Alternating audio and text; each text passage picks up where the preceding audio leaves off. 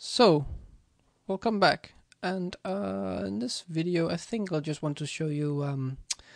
We'll just leave it for the four attributes, the four variables. We just leave those. We're not adding any other ones. We waste of time, I think. You can do that on your own if you want to.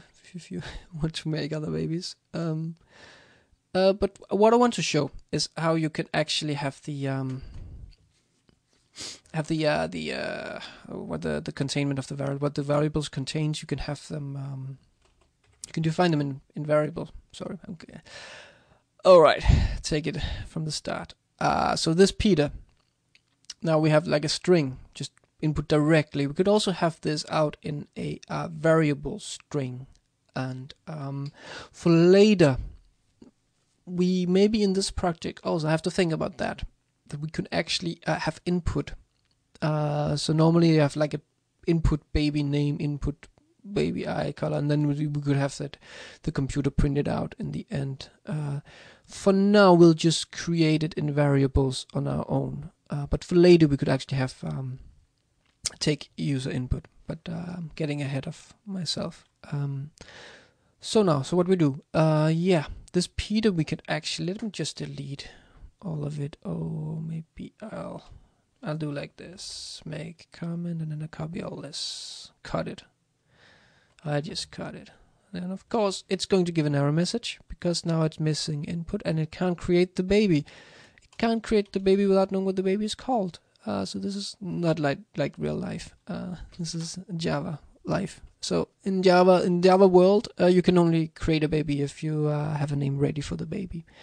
Otherwise, I don't know what will happen to the baby. But let us just create variables. So string name, and now we have to be careful because we have two baby objects. So name one, I would say, equals, and then just take Peter again. Such a nice name, like Peter Pan or Peter Parker. Cool people have been named Peter. Yeah, and name one. We might as well take the next baby. Now we are on to name two equals Mary. Yeah. So our two string names and our for the names and then the eye colors. So I will take a bit of time to text all of it. Let's just leave it at that because because I'm lazy, actually. That's why. So now I'm going to skip that part, Peter, and I'm going to put this back in, and it will still complain because it still need the one input.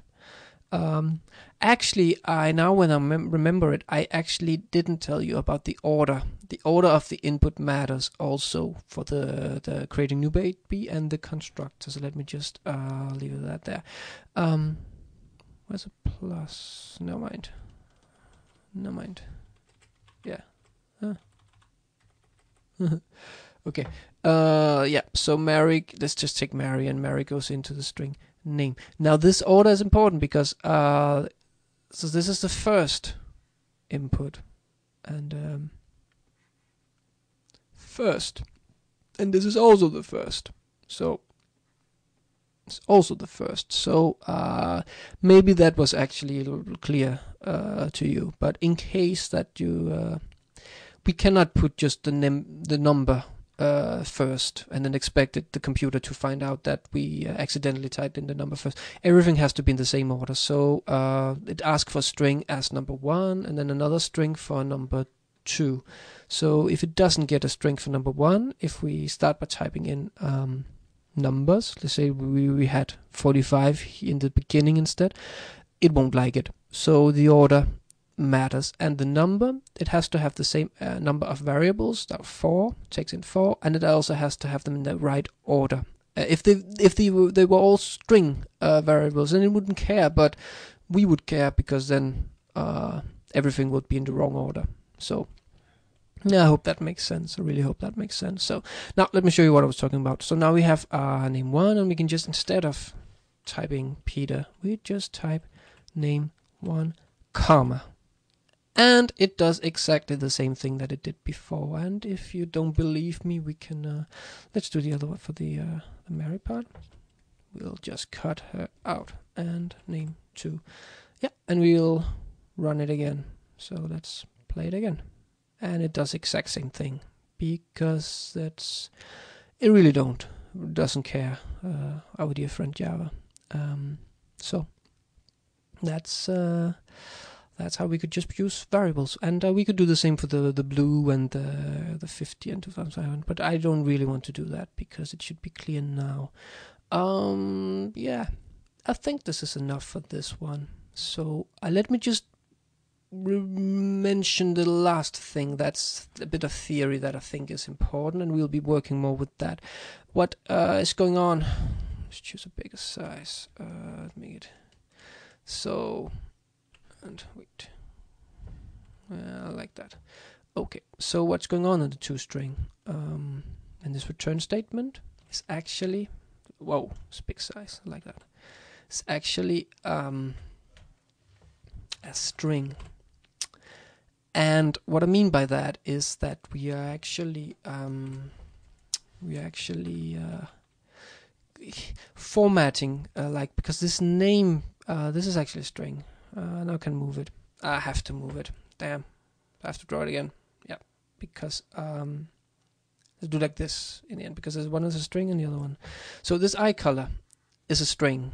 So we're good with that. But the height here is an integer. It's actually a number. But when we plus it together like this, it's being put into a string. So there's a bit of theory. So it loses its number identity, if you want to call it that. It stops being an integer.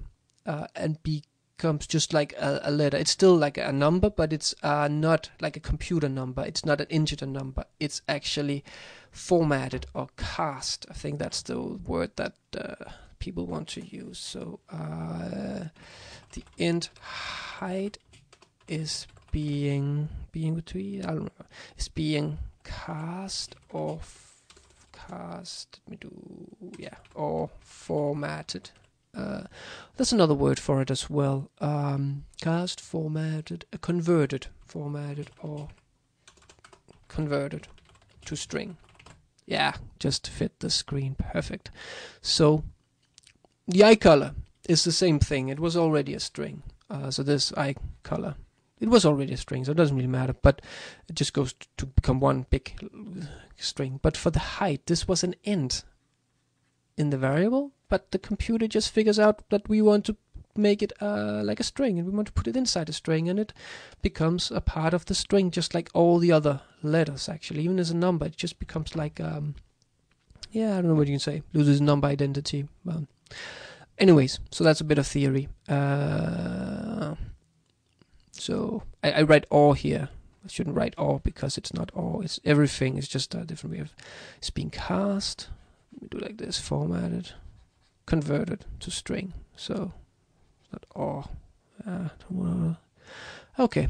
So that's a bit of theory. So we call it, I think the normal term in Java books is casting. We call it to cast. And that is whenever we change the identity of a variable into another type of variable. So when we cast, I think I should be dealing with this in the next video. So I think actually I want to finish this baby project. Maybe we'll do more in the future. But for now I want to move on to focusing on casting variables, changing them one type to another type, and also in concatenating variables. Because I think this is also what we could call it, that it does in this case. It also concatenates, which means to glue it together. So let me just write it up here. Okay, it also concatenates. Concatenation equals gluing stuff together. That's the way I like to, together it says, that's the way I like to view concatenation. Because concatenation to me, European English is second language. I don't really know what it means. But glue, I know what glue is. And it's, yeah. So I believe that it should be named to glue things together. But concatenate, sure, whatever. I don't really care. So for the next video, we'll be focusing on concatenation, and casting, I think, is important.